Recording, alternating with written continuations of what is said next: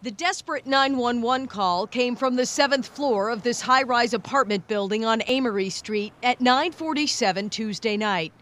Investigators say the caller was a woman who said a person named Damien was pounding upon her door.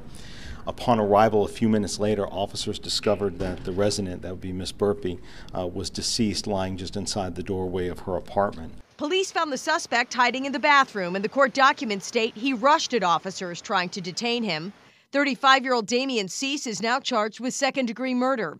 He's been in trouble with the law before. In 2018, he was charged with strangulation and simple assault. Court papers say he threatened the alleged victim, identified as JB, saying he was going to murder and bury her.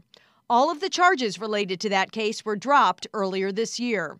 Now investigators are taking a close look at the relationship between Cease and Jennifer Burpee. There certainly would seem to be a domestic relationship that's involved here. The exact impetus for this event, what exactly caused it, what sparked it, that's something that we're looking into right now. Cease's address is listed as unknown on police documents. Burpee's apartment was for a single person. How Cease got inside the building is under investigation as well. Residents of the high-rise were displaced last night and this morning as investigators worked to collect evidence. A lot of them are disgusted. There's been some crime coming in and out of there. They do their best to keep it clean.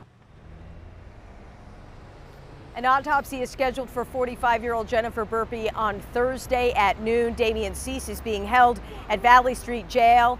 He waived his arraignment today. No word on when his next court appearance will be. We're live in Manchester this evening. Amy Cavino, WMUR News 9.